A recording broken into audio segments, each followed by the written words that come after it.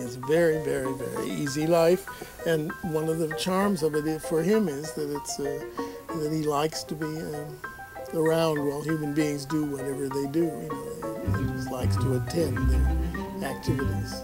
When the students come, and they sit there, and he gets in between us, and the English language goes over him, and he likes that.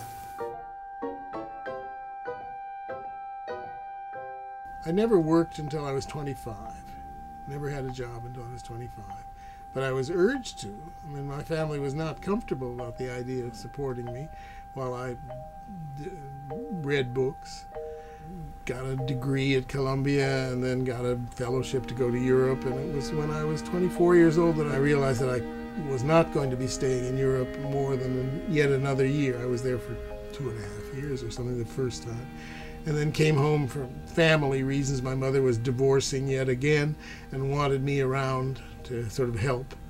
So I went back to Cleveland, stayed there for another couple of years in Cleveland and in New York, and moved to New York by 1956. And I realized that I didn't need to go to an office and that I could, careful, okay, that I could work at home translating and also have, if not time, occasion for writing my own things. And the first book of poems was written during that period up until 1963. It was published then, and then they came fairly regularly after that, every other year, for about 5 years. Writing had nothing to do with my circumstances and everything to do with the discovery that I lived in books, and that books were my companions and the thing that mattered. And I think that's where it all began. I was a little boy in a library, and those were my friends. Books were the thing that I grew up with. I learned how to read when I was 2 years and 9 months old. My grandmother taught me to read. I can still remember the moment when the certain words, I saw them on the page as words. It was the first word I ever knew. And I didn't know what the word meant, but I was told I was adopted, and I thought it was a noun, adopted, and adopted. And I didn't know what adopted was, but I knew I was adopted. You follow me? Yes. And gradually it was made clear to me, and that was one of the things that I think was done very well by my mother and stepfather, was that it was something that I always knew and sort of bragged about to other people, and didn't feel that in some way it was anything except a privilege, that I had been chosen and was preferred. Living with my grandmother and being the child in the house was different. And I can remember her saying, perhaps sadly at one point or another, to my mother, and in German, which she hoped I would not understand, ist nicht wie die anderen. He's not like the others, my other cousins, she said. And I didn't understand quite the tone of that, whether she thought it was too bad that I wasn't like the others, or that it was a real distinction and that maybe I was different for good reasons, except perhaps not ones that I would understand. And so there was an attempt to disguise what she had said from me, not successful. I can remember finding out what that meant, having to know. I was quite aware of it, for me, by the time I was 9. I mean, I knew I was homosexual, and I was quite aware of it, and knew, even because I read a lot, sort of what that was, you know, and that was very helpful. And I could talk about it to my mother and stepfather and grandmother rather well, and so that was settled. I'm not at all ashamed of being learned or intellectual, or whatever the word is that we like to use these days. I'm quite comfortable about that. And that probably had something to do with not so much the way I was brought up as a rich boy or something like that, or the adopted son of rich parents, but something to do with the school I went to, the progressive school called the Park School of Cleveland. It was a marvel. It was just tiny classes, and the whole notion of learning and of inquiry into what learning was done in such a way that it really became, it was a pleasure always. Dear Mrs. Masters, hi! From the 5th grade class of Park School. We're here in New York City at the Taft Hotel. You could have guessed that from the picture printed on this stationery. I inked in X's to show you our rooms, which are actually on the same floor as the Terminal Tower observation deck in Cleveland, which we visited on our 4th grade spring trip, but nowhere near so high as some skyscrapers in New York City. We've been up to the top of the Empire State and the Chrysler Buildings, which are really tall. Well, we took a subway train to the museum from the Taft Hotel. In fact, that was our very first excursion, but the noise, once we were on the platform, was so loud. One girl, Nancy Akers, cried. She was always chicken when someone told her that terrible roaring that the expresses made was Tyrannosaurus Rex himself, and she believed it.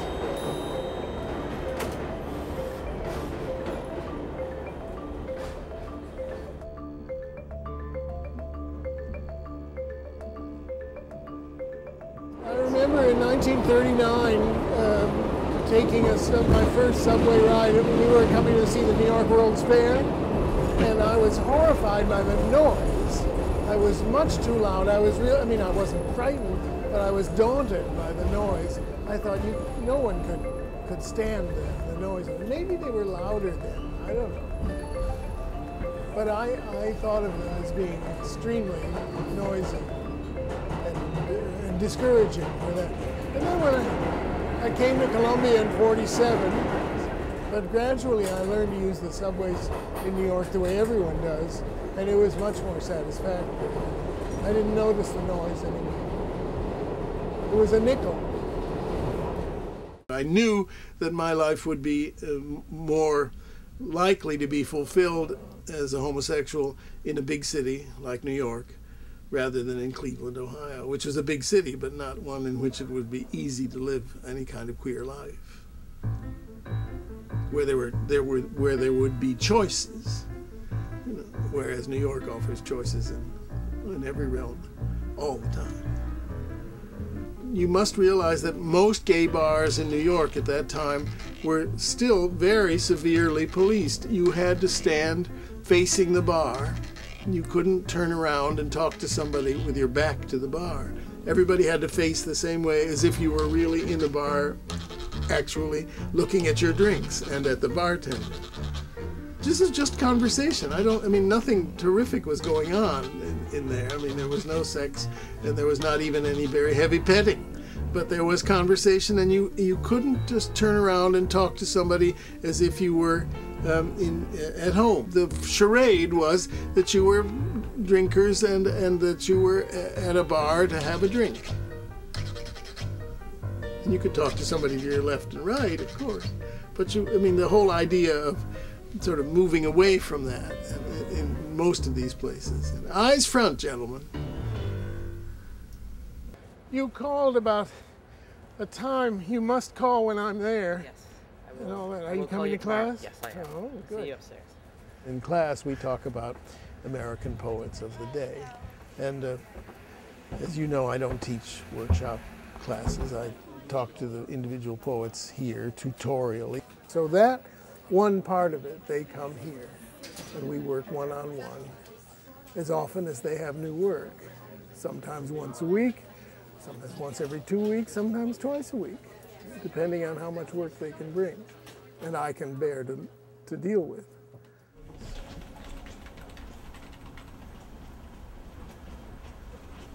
And the crushing And that crushing inhuman machine, comma, the Parthenon, capital Parthenon.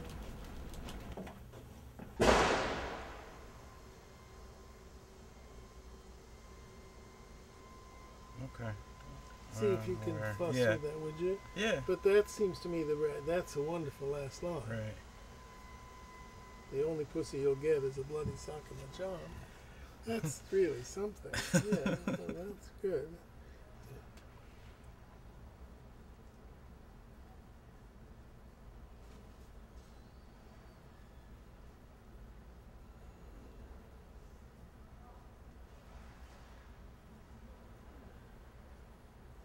I think you should put, instead of feet, just put toe there.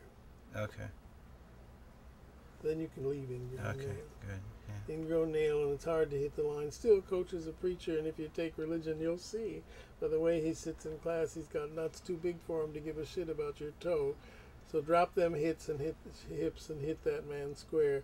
Don't you know a second stringer only gets to wear his letter after graduation or on family vacations to Niagara Falls and other places where a kid can knock himself an imaginary chick. If you don't make starter, then the only pussy you'll get is a bloody sock in the john. I think you could, you ought to do something to, because it's very strong that way, whereas this is an anticlimax. Okay. And it would be better. All right. I mean, I'm speaking very out of my range or depth or something, but I'm trying. Yeah. And I'm, that stuff is very far from me. Trying to do it. That's painted by my friend David Alexander, and there's a kind of code of the fact that he painted it because the Donatello David is in the corner there, which of course I don't own, but I wrote a poem about the Donatello David, so that's sort of the connection. Oh, sometimes we'll say, just friend or boyfriend, but it's usually quite clear from the way the introduction is made that we're a couple. I mean, we have some sort of joking ways that we think we ought to do it. The latest favorite being, I'd like you to meet my homosexual lover, Richard Howard. I was still living in Philadelphia at the time, and when he was coming down maybe every other weekend, and I just kept it hidden. I was working from photographs, and I had, just taking photographs of Richard all the time. Of course, one of the main elements is the, based on a postcard of the Donatello David, which Richard wrote a wonderful poem about, called the Giant on Giant Killing. Well, the building across the street exists, although the scene that is allegedly going on, I invented. I've never personally witnessed anything like that, nor are there floral curtains in any of those apartments, but rather just hideous Venetian blinds. I just found this Yeats thing. I have it in my notes and in my notebooks. I write it down all the time, but it is the. I think all happiness in life depends on having the energy to assume the mask of some other self. That all joyous and contented life is a rebirth as something not oneself, something created in a moment and perpetually renewed, in playing a game like that of a child where one loses the infinite pain of self-realization. And that seemed to me, that's the answer to the question. And it was so wonderful to hear it put so marvelously. Yeats was, of course, as great a prose writer as he was a poet. And you feel it in that, and the conviction that swells up there when he says happiness. All happiness in life depends on having the energy to assume the mask of some other self. What a thought, what a notion. And so many people would say that's just preposterous, that happiness in life would be being able to speak as oneself, But there is this, I really recognize that as being the something that has moved me through now 30 or 40 years of writing, and where it was very important for me to be able to speak as other people. I really believe in the poem on the page, and I have a certain feeling of discomfort when people come up to me and say, "Ah, you brought it all alive. You know, that you made it come off the page, and it all seemed so." I don't like that. I want it to be on the page.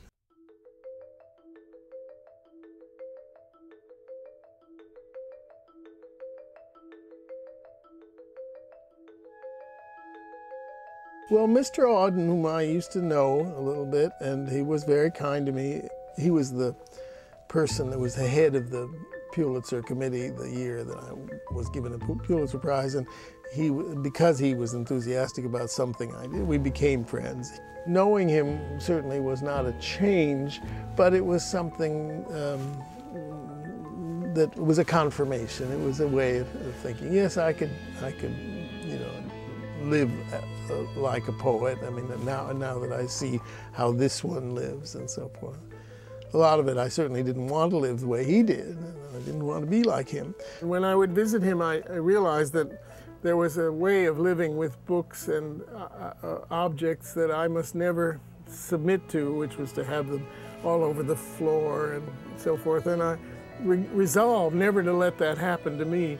And so far the resolve is kept, but it's with great difficulty, and I'm not yet overcome by books. But as you see, they keep rising. Yes, he told me that. He said, "My dear, you really should give up translating. You know, it's not good for you at all, and very bad for your poetry. Carpentry. Think about carpentry, my dear." Well, that was ridiculous. By that time, I had been translating quite a lot, and was in the thick of it. And I wasn't about to give up translating or to stop translating in order to be a woodworker. In America, there are many areas of cowardice, intellectual cowardice, that are difficult to master. If you're sitting in an airplane next to somebody and he turns to you and says, or she in fact, and says, "What do you do?" which is the terrible American question, which is never asked, and you never can say to a stranger, "What do you do?" in France, for instance. It would come up later, but it would not be asked in that way that Americans like to ask it. And I never say I'm a poet or I write poetry or anything like that. I say I'm a teacher or a translator or an editor sometimes. I mean, it depends what the circumstances are, but I find myself... sorry. Hello? Hi. David. Where am I? Oh, yes, cowardice. About the inability to say, yes, I'm a poet. Sometimes I can say I write poetry, but everyone writes poetry, so that isn't so bad. I talked about that in that one poem about Wilde and Whitman, and there is that expression in there about a life, you've lived an essential life, but I don't think it's something you want. I think you only want your own life, and you want to realize it as completely and expressively as you can, but I don't think you want it to be essential in the sense of the perception of the world that you have lived. What would one say about Miss Dickinson? We would have thought, most of us, and I as a boy, would have thought that this was an extraordinarily limited and circumscribed life and not in any way important, and then what she did with it on the 12 acres, and and her judgments when she said about the citizens of Amherst, they think I'm crazy, and I know they're stupid. We have been fortunate. I really have enjoyed your visit. Oh, you must know. With you, I seem to hear myself speak as a stranger, without recognizing myself. Only after you are gone shall I discover that it was Being alone is so important. You have to keep finding new ways, new tactics for doing it. Otherwise you feel at home so quickly, which is to say, you are quite lost. No, I shall not say any more. My purpose henceforth will be to set words side by side in silence and watch the words. Goodbye now. Go now. Leave me. Go.